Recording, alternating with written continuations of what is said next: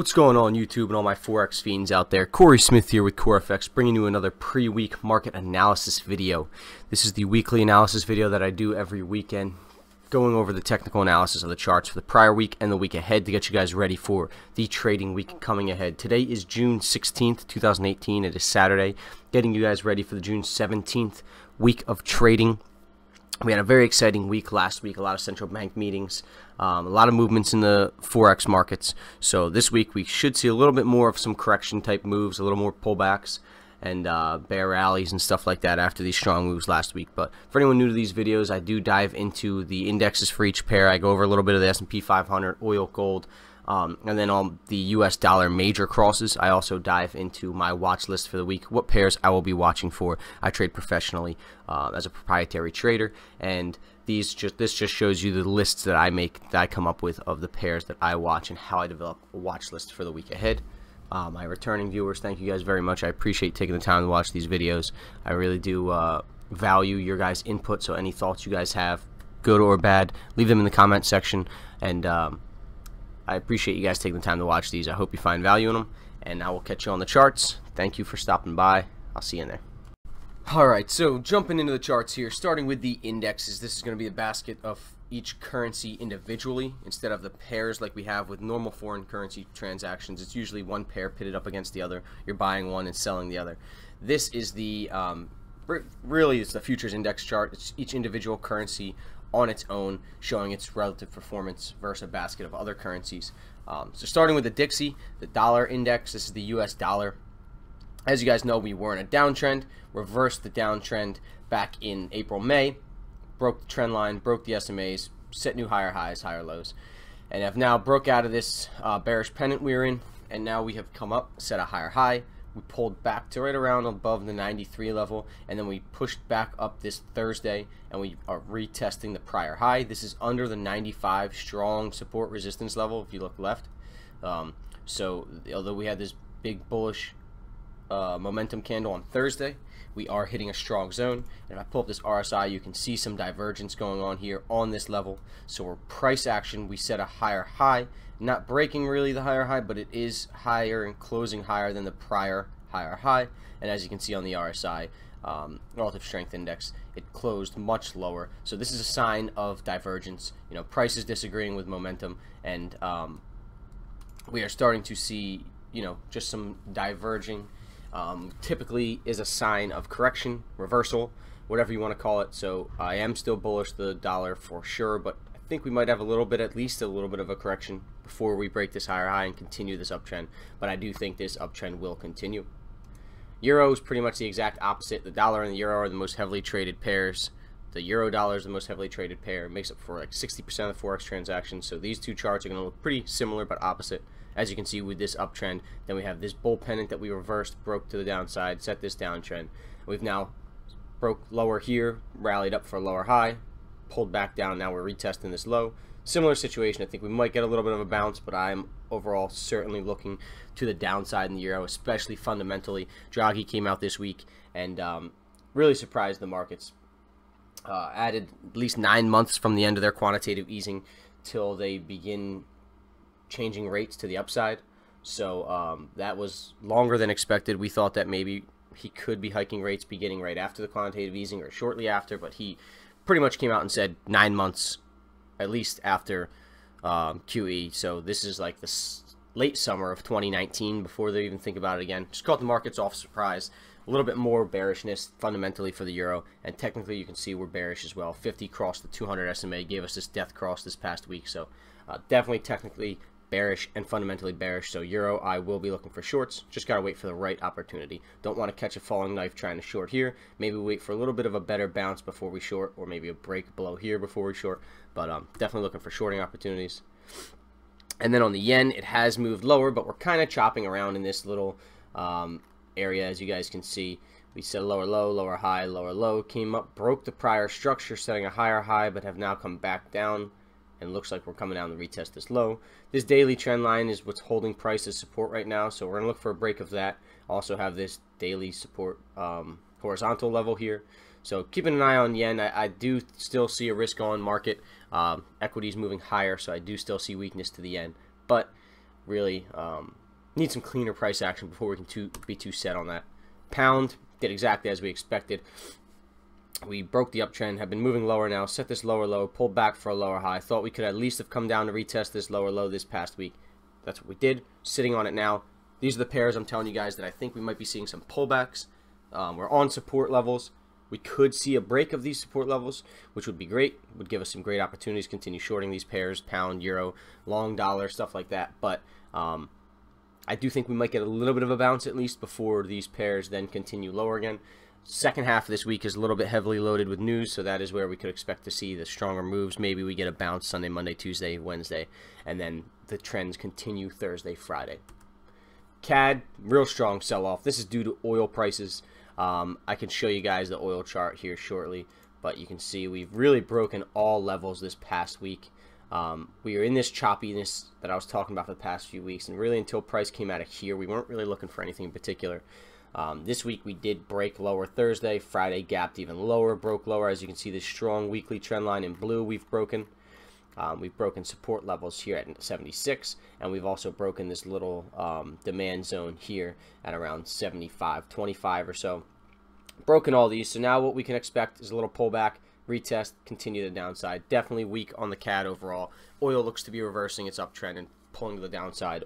CAD is a very oil-based economy.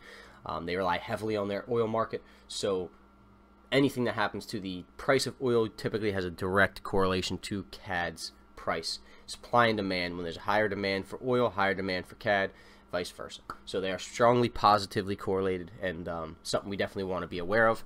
And I will be looking for shorts now in the CAD in the near future. Swiss franc, another pair that did exactly as we expected. Strong lower low, pulled back to set a lower high, came down, broke this counter trend line. On Wednesday, Thursday, Friday, we kind of had this sell-off beginning, and I do think that we can still fall down to 93.50. We might get a little bounce there, and then maybe break to the downside more, but definitely still bearish this pair, looking for more bearish price action than anything. But again, can't get too anchored to any one belief. Gotta wait and see what the market shows us. Aussie, another one did exactly what we thought as well. We've been moving lower, higher, lower, higher, lower, higher. We came up here and we're testing reversing this trend, so we were worried that this breaking the 50 SMA, breaking structure, starting a new uptrend, but it did actually pull back, and then this week we shot down, broke this counter trend line, moved all the way back down to the lower low. Another perfect example of a pair that we do kind of see some potential correction in. This is a very strong and parabolic move. Maybe we get a little price exhaustion, we get a little bounce here, and then price continues lower again and continues to push lower. Or maybe price comes down and we just get, you know, some range bound price action before we continue lower, or even possibly we just straight reverse and bounce off and keep bouncing.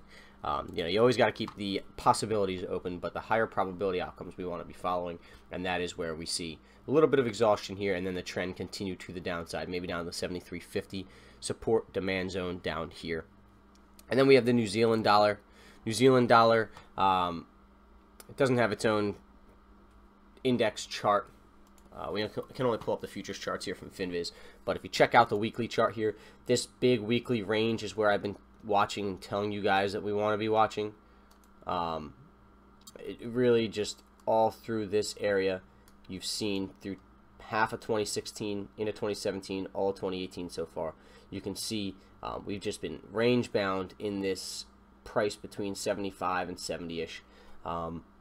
We had a strong push to the bottom of the range recently. Had a little bit of a bounce. I told you guys this is a very strong momentum push. We could finally see the support broken. This week we did end up closing with that bearish engulfing candle. You can see right there. Taking it to the daily, you can see this pullback that we've been watching about the 382 level. Looking left, you see some strong structure, support here, then resistance. Came back up and has been respecting it. Looking left, it was support here as well. Price had a lot of rejection wicks to the upside, and then Thursday, Friday, we had that bearish momentum off. So I do see this pair at least going back down to here. Maybe then we see if it can break to the downside, break out of this weekly range, and this could end up being a very nice sell for the New Zealand dollar if that happens. Take us over to gold. As you guys can see here, this is something I've been calling for weeks. I told you guys if we had a break out of this range, we could see it do something like that. And that is exactly what we are starting to see now. So we broke this strong trend line. We broke out of this range this past week. while we broke this trend line. So I do think gold to the downside is one of those things that we're watching for now. And if you look here, this 200 SMA and the 50 SMA, they are looking like they're going to cross soon. They haven't crossed in a while. When they did cross last, we had this strong sell-off when we had the death cross last. So I do think that this could be a significant technical indicator as well. This death cross is 50 crossing below the 200. So I have to keep an eye on that. But gold bearish definitely at this moment, which corresponds with my risk on theme with, you know, equities moving higher. The safe haven assets like the yen, gold, things of that nature will appreciate typically. So that is what we're starting to see there. S&P 500, here's where you guys can see my risk on. We broke out of this pennant, as you guys know, we've been going over for a while. Broke out, then we were range bound, broke out again. Now we're a little bit range bound. We're not getting any strong, clean, nice exhaustion breaks to the upside, but we are still moving higher. I do think this market still has a lot of room to go. Nothing really showing that it's coming to an end. Yes, our business cycle says that we've been in one of the longest bull markets in history. And all things end, you know, all bull markets turn into bear markets eventually. And yes, that is definitely inevitable, but right now there are no clear signs that it's coming. So all we can do is continue to ride the wave until these signs come and start to show us otherwise. And this wave looks like it's still going to continue higher. So S&P 500, U.S. stock market index, overall looks bullish. Then you got oil. This is that strong bull move that we saw. We've got weekly and daily zones in here, but as you guys can see, we were in a nice strong uptrend. We had a strong sell-off a few weeks ago, another strong sell-off, and we had another strong sell-off here. I think this will continue. We broke below $65 a barrel, and I really think we could go down and touch the $62 a barrel mark this week. If I bring this line down here, you guys can see where I'm talking about. Another zone price has responded to in the past. So I do think maybe we get a little bit of bounce and then price continues. This is where I see the pressure on the Canadian dollar could be weak. So another one we'll have to keep an eye on, watch. But oil looks like it's reversing this uptrend, broke the trend line, retested it, sold off hard. 20 crossed below the 50, and we're just looking like technically all across the board it's moving lower. All right, so this takes us over to the dollar crosses. As you guys can see here, I have a little risk to reward box up here. This is a trade taken last week. But euro has reversed and is now in a downtrend, as you guys know. Rallied up to retest resistance here on a Fibonacci level. Also had some bearish engulfing candles in here.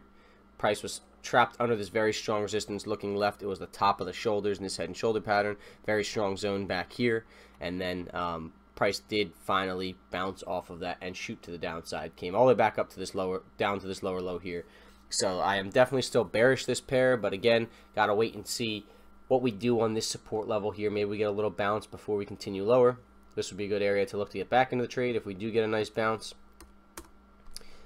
You know, up to around this area or so, we can get in a better price, shorter risk to reward, ride it for the next push lower. But all in all, I do see the euro dollar as being more bearish than anything. We're in a downtrend. We're at support, at lower lows, testing lower lows. So I do think we could set a new lower low this week, but probably not till the second half of the week. Same story really with pound dollar. Similar kind of setup caught here too. When price came up to retest this trendline area on this resistance, got this nice doji candle, and then got some back-to-back bearish pressure off of it. We did shoot down back down to the bottom of this support on this demand zone, and it's also a weekly level. If you look at this blue line, my blue lines mean weekly, my red lines mean daily. But as you can see, we did come back down to this level. So another one where we gotta wait and see if price is able to break lower. The way I kind of play these things out is either I wait for a good opportunity for it to rally, give me some kind of confirmation that it's ready to move lower, and then short. I have exact confirmations with my trade systems, but I look for confirmations there. Or maybe we look for this lower low to be made, pulls back to retest this broken support, now resistance structure, and then go short here with a better risk to reward and ride that lower. So a number of different ways you can play these setups, but right now we're kind of in a waiting phase for a lot of these plays to see how they play out.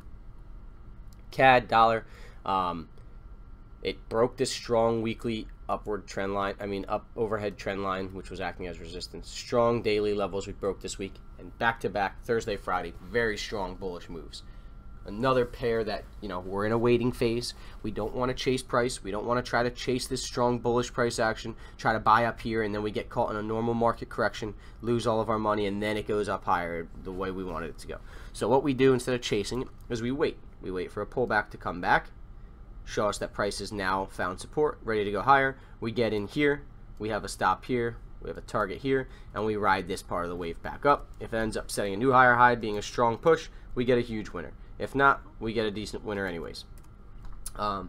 So that is how we trade pullbacks. We also can trade breakouts, which means maybe somewhere's in this range before it broke out. We had some buy stops waiting for price to break it. Maybe it triggered you and you got long and caught this push up, right? So there's different ways of trading trend trades, but I like waiting for this pullback to reassure us that price is ready to move higher and we're getting it at a much more discounted price. So that's what we're waiting for the CAD here, waiting for a pullback on the dollar CAD, get back to a nice level, get long, and then ride it on the next push higher.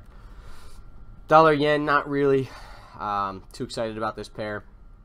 Hasn't really been the best price action. We're coming up near resistance, so until we get a break and maybe a retest of this, I'm not really looking to trade. I'm not going to be looking to short off of this resistance. I'm not a counter trend trader, and that is counter trend. So ultimately in the dollar yen, I'm just waiting for a break to the upside, get in maybe on a pullback, and catch the next move to the upside. Dollar Swiss franc, another one that's been a little tricky. We're in a strong uptrend, had a pretty long pullback. We were testing the 50 SMA. I told you guys last week we could push higher, and we did. If you look on the 4 hour, you can see a little bit better where we did with this counter trend line here. We broke that this past week and pushed higher with that strong dollar on Thursday. So we are now continuing this uptrend, and again, we're going to be coming up to this strong resistance and parity level at the dollar, even with the euro, with the dollar Swiss franc. So really just got to wait and see for an opportunity to present itself. Maybe we break higher, pull back, and then we get in.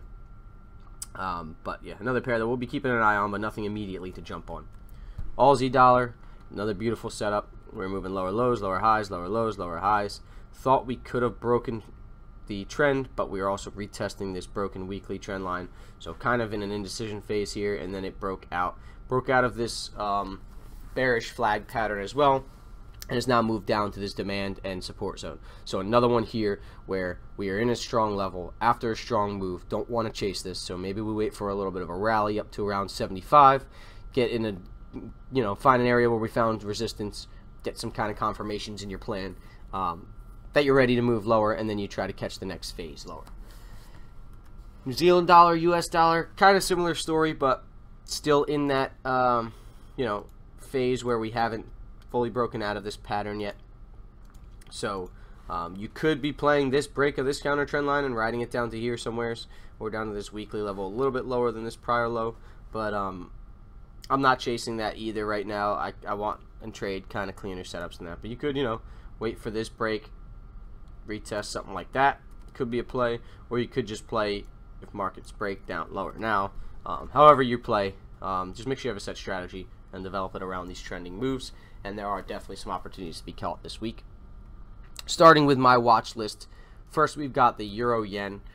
So this one, you guys know, I've been watching. We've been in this trend channel, broke below this very strong level around 129.50, made this strong lower low, shot up pretty hard. I've been watching for shorts in this range. We did start to break up and out last Wednesday, but then we did find this 50 SMA, find this upward trend line here, and we did have this very strong bearish engulfing push lower. So now I will be looking for opportunities to continue riding this down to around 126. We got a few hundred pips in here to make, so definitely want to be watching this pair. Definitely seeing some bearish pressure. We could see a strong yen, which is what we really need for this pair to really play out, but also weak euro is a play that I like, and we'll continue to look for opportunities in. Swiss franc, Japanese yen as well. This one is in the opposite direction. This one is if we see a weak yen and a strong Swiss franc. We have a Swiss franc central bank meeting this week, so definitely something we want to be keeping an eye on and seeing what we have developing. But just to give you guys a little idea, we have a sloppy but still a case for argument for an inverse head and shoulders here, right? Which would mean we are sitting right on the neckline of this inverse head and shoulders, which is right at this 112 psychological resistance number. It's also, if you look left, a pretty significant level. So one thing I'll be watching, which again isn't an immediate trade to jump into this week, would be if this pair can maybe come up and break out and retest. Could be a nice opportunity. Or even if we pull back a little more and maybe we get on this trend line here a daily, say, hammer candle, you know, and we get a rejection wick off this, we show that this trend line's holding. It's right on the 50 SMA, right on this prior pullback zone. That could be a good opportunity to get in on a pullback here to catch us to the upside. But I do think that this pair reversing this trend here could turn into a nice long in this area here to ride up to around the 113.50 level and try to catch some pips in this zone. Pound yen, another pair I've been watching. If you guys follow me on any of my social media, Instagram, anything like that, you've seen me watching this pair. We've been in this downtrend, lower low, lower high, lower low, pulled back for this lower high. We're now in this little range bound area here, but we are on the trend line. We are on a little bit of a fib level as well. If you take it from this full move down, you see we're at the 382, and then from the last impulse leg, we're a little more aggressive into the 618. So we have pulled back into this strong resistance level looking left.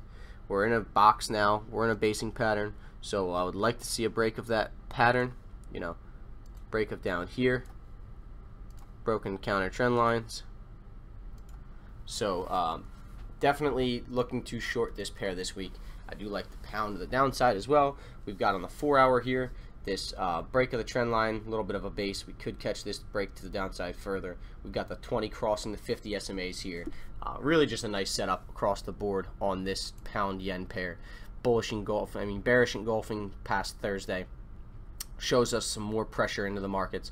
Friday was a little bit of a dull day. That's where we got a little bit of a pullback here. So now I think we are ready to continue the downside. We have a nice downside target of around 145 down here for initial target, and then we could move even lower to 144 and beyond. So pound yen, definitely a nice pair I want to be watching for this week coming up.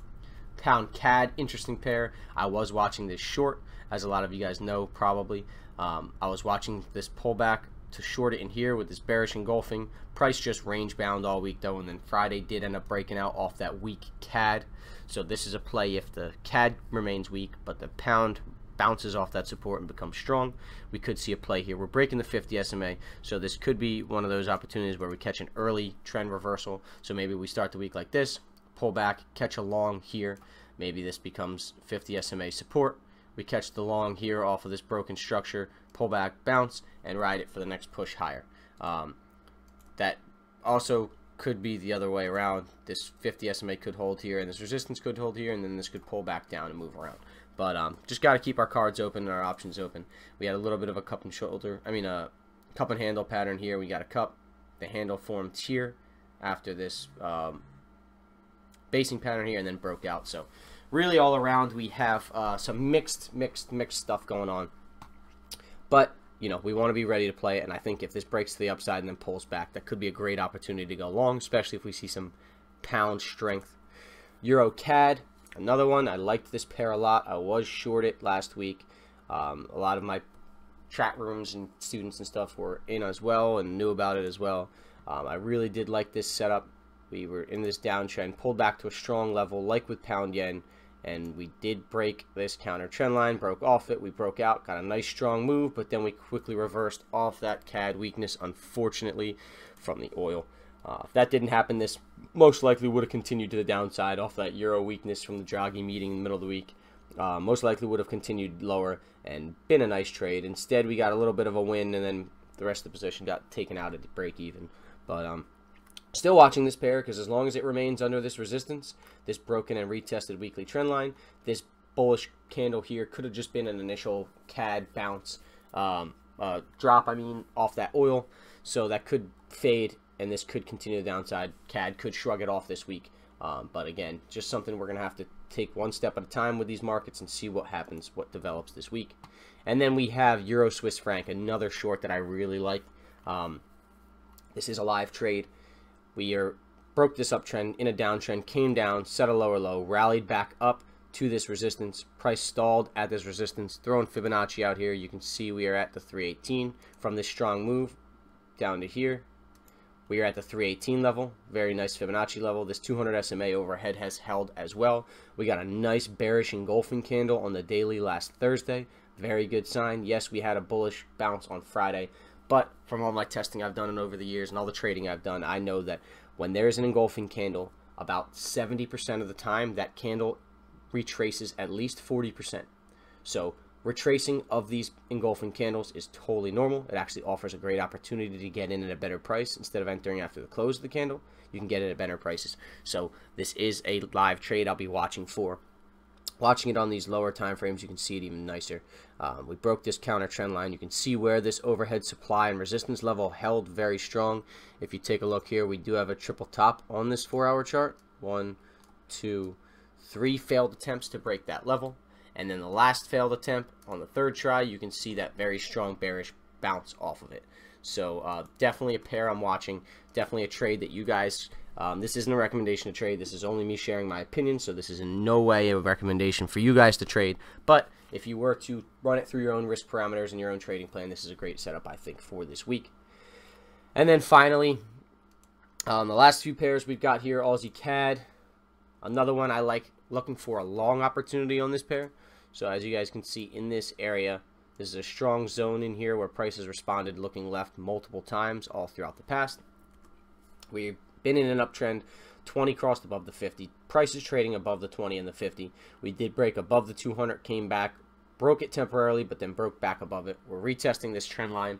Not going to jump into a long yet. Definitely need confirmation. You can use maybe counter trend lines on lower time frames or so for some confirmations. But all in all, I do think this pair is potentially ready to continue to the upside.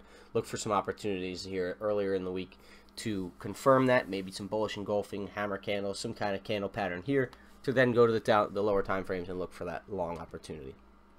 And then New Zealand CAD, Swiss franc just plays on the weak CAD.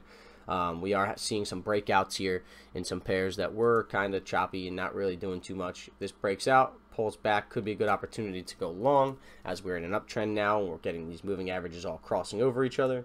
CAD, Swiss franc, the same thing but the opposite. You know, we're on a strong support level. We've got the moving averages all crossing each other, moving lower, could get a lower low, pull back to lower high, short that thing, ride that to the downside. This is again playing if that weak CAD continues. Alright, so that pretty much covers all these pairs for you here, guys. Went over all the dollar crosses, oil, gold, S&P 500. Went over my watch list for the week. Some trades from last week. I hope you guys find some value in this video. I hope you guys find some kind of benefit from it. If you guys like it, please let me know. I love hearing from you guys. If you don't like it, please let me know as well. I'm always trying to improve. Constructive criticism is one of the best ways to improve. Throw some comments if you want to see some different things. Anything you guys want me to cover in particular, just throw it out there and I'll cover it. But I appreciate you guys taking the time to watch these videos. It takes a lot of time out of my life to make them for you, so I really hope some of you guys are finding some value in them. But I appreciate you guys. I'll talk to you guys throughout the week. If you have anything, Corey@CoreFXTrading.com. Always feel free to reach out. CoreFXTrading.com is where my full course and trading plan is. If you guys are interested, just reach out to me. Check out the website. And if not, I'll catch you guys next weekend in the next video. Have a great week, and I'll